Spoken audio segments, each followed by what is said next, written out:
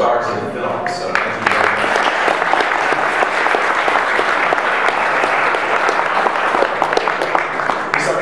Chuck Peddle, ladies and gentlemen.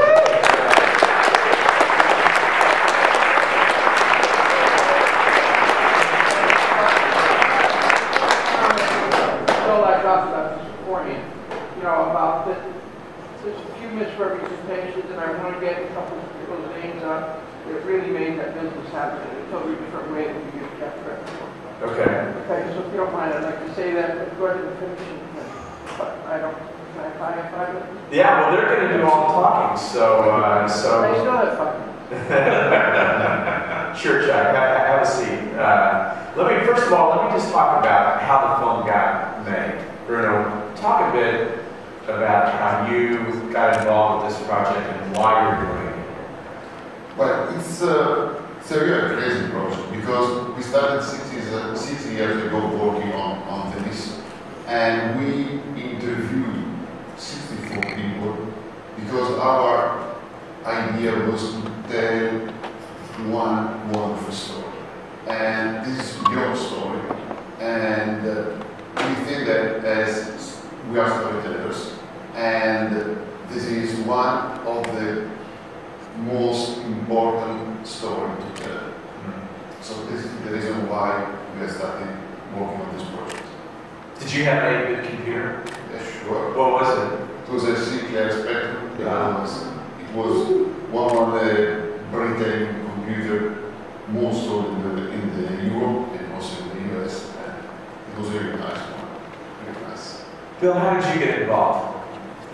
I'm not quite sure. It was so long ago, I kind of dropped a few bits here. Basically, you know, I got around a lot of the people from showing up here at the 64th anniversary, and you know, with Jack Jamel, and so eventually, I guess I was around enough that they reached out and contacted me, and I also gave them some contacts, you know, how to reach more of the people that were part of the project.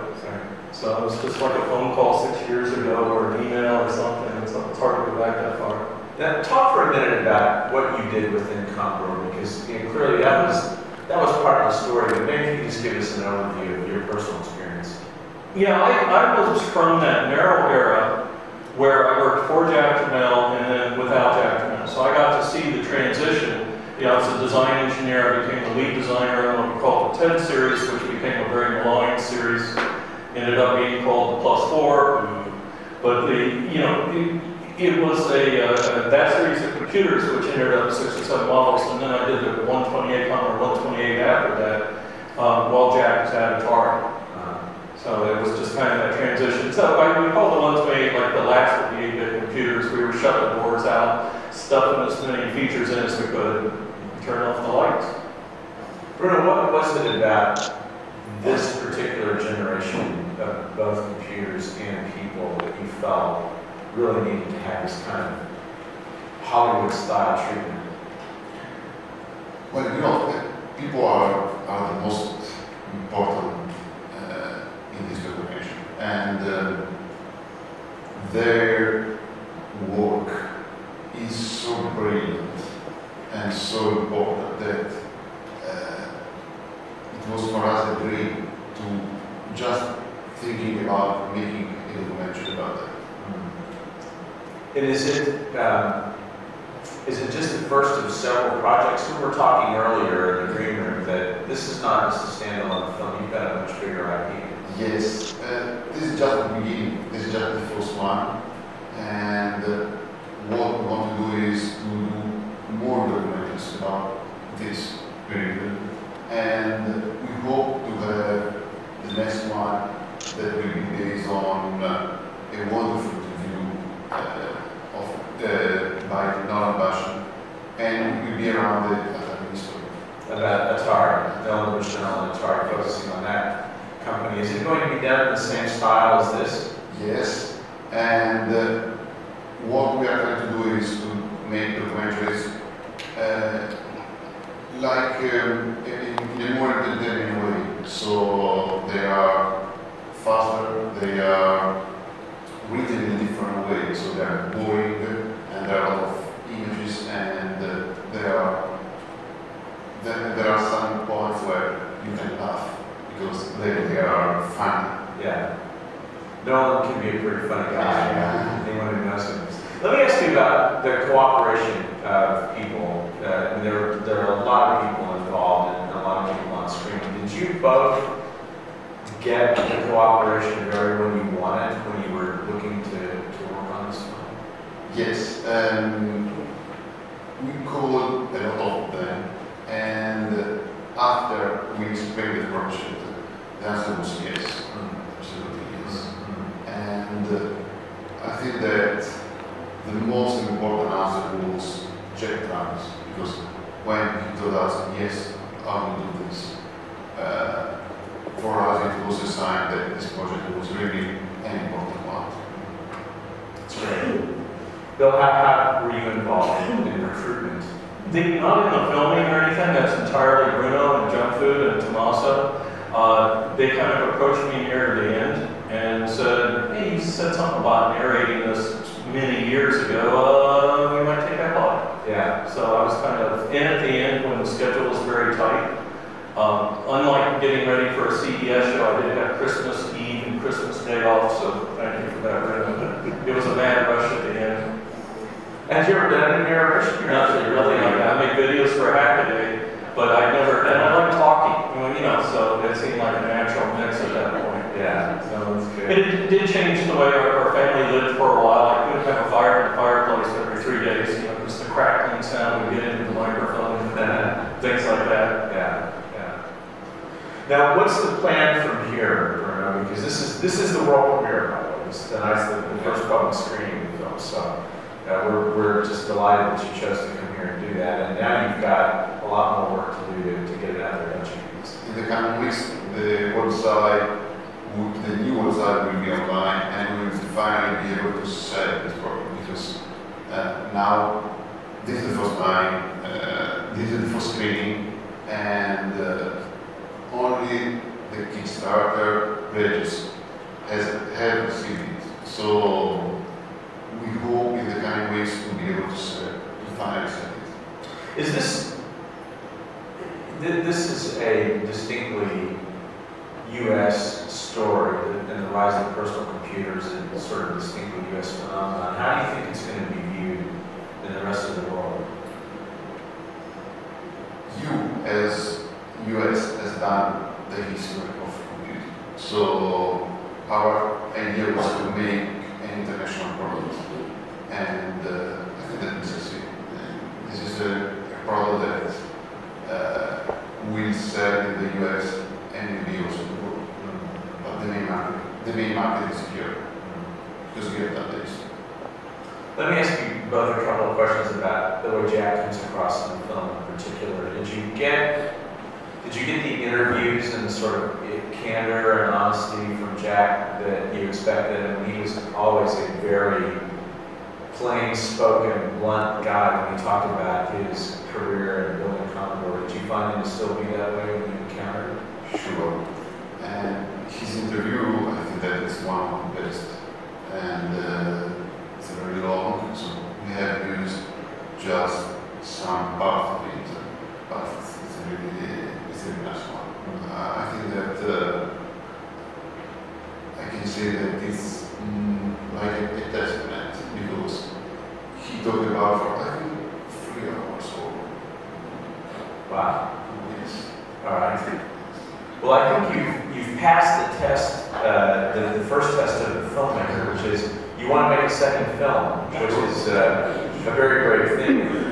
And you've got, talk about some of the others if you get beyond the Atari and Bushel story, which you're going to do. We have in mind that the Apple story must be the Apple story. Yes, the Apple story. So we are writing a new script, and we think that there are a lot of things that we can narrate. Yeah, I'm expecting that to be something of a challenge if I end up narrating and being on the side of the competition. Because one of the things Bruno had said was they chose me for my emotional involvement. And I think there are times you can hear I'm such a Jack Tramiel fan. But there was one instance where the line was Apple's floppy drive turned out to work really well, and they sent say it's so sad. It's not a bad thing. That's good. Yeah. Then do you see yourself staying involved, or are you gonna? I've been asked. Yeah. So if everybody's not tired of hearing, I know I'm tired of hearing my voice after this, but you know, if people feel it's worth having, sure. Yeah. Yeah. Good. I think that it's a great way to have Bil Herd as an editor, because he's adding values to our product. He's using his experience and his emotions to tell this story. So we absolutely need him. Though they had to correct my English a lot, and my French, and I do want to say that Bruno and the team have very graciously agreed to donate all of the footage of all of the interviews in this project to the museum for our permanent archive, which is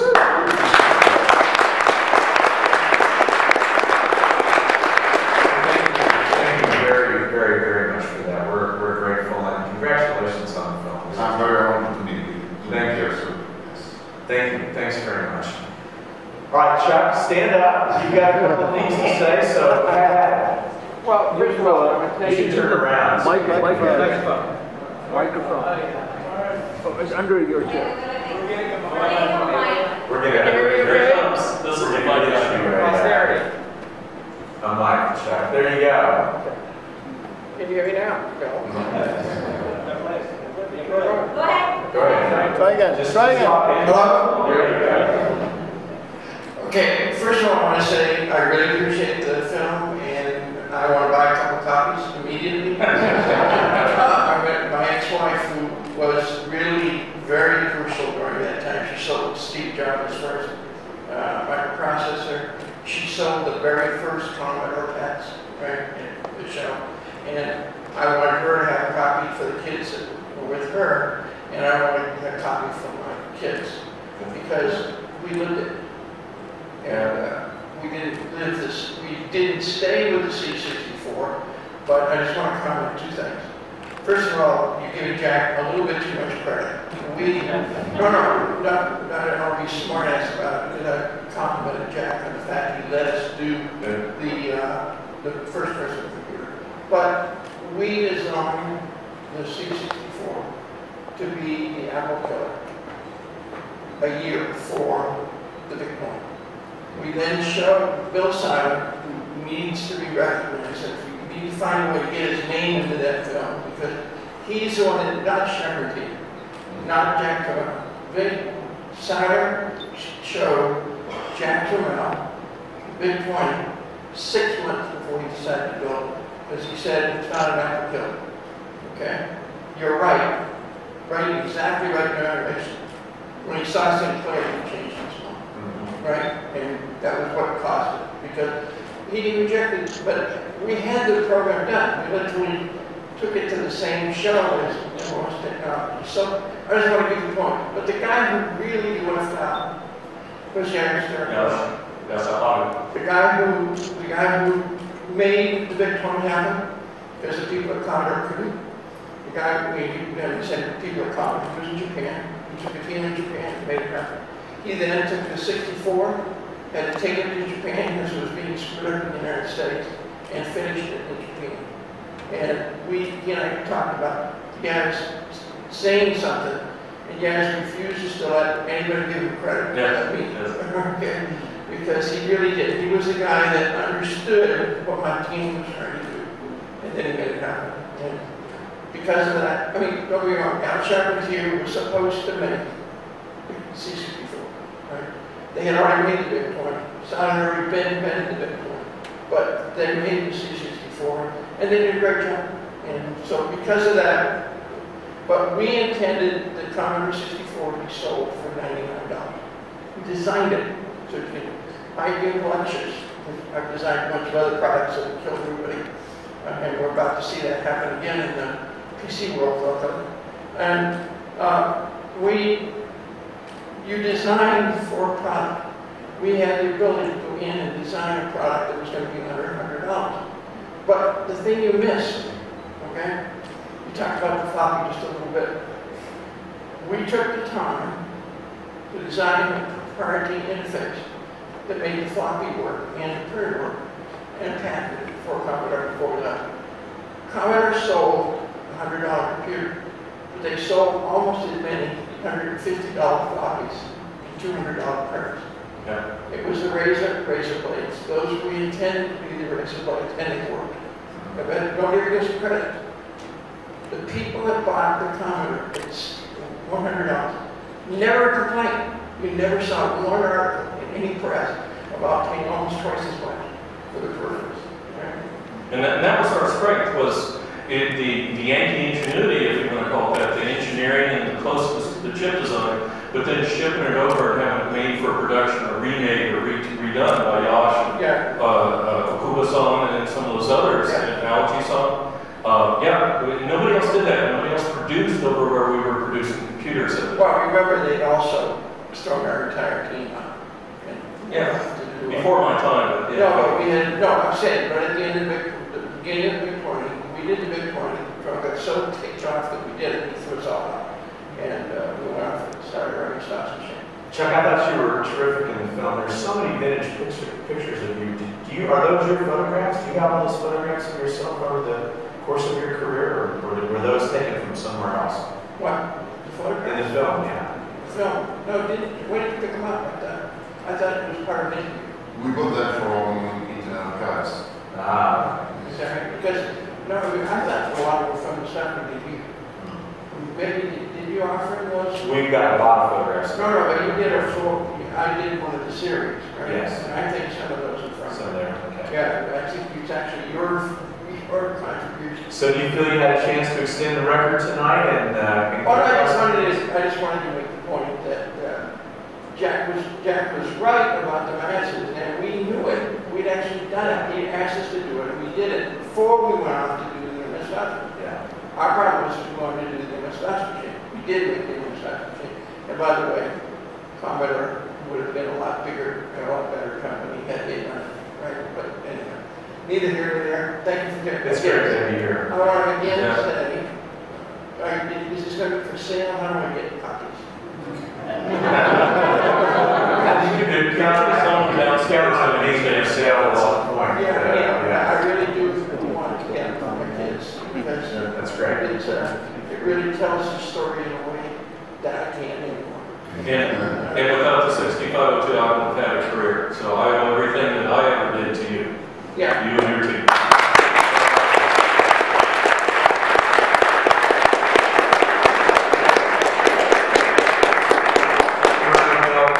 So much for being here. Congratulations on the film, and good luck taking it forward in that world. Thanks, everyone.